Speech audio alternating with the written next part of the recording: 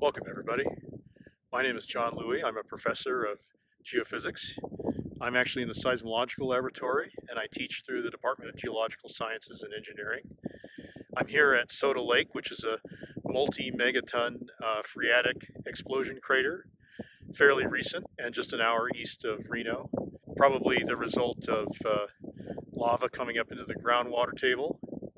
I would like to take you to see it, so when it's safe, we will have a little field trip out here, and also to the 1954 earthquake rupture. And there is a virtual field trip for these features, and you can see everything through my website, louie.pub. Hope to see you soon, and thank you for considering University of Nevada, Reno.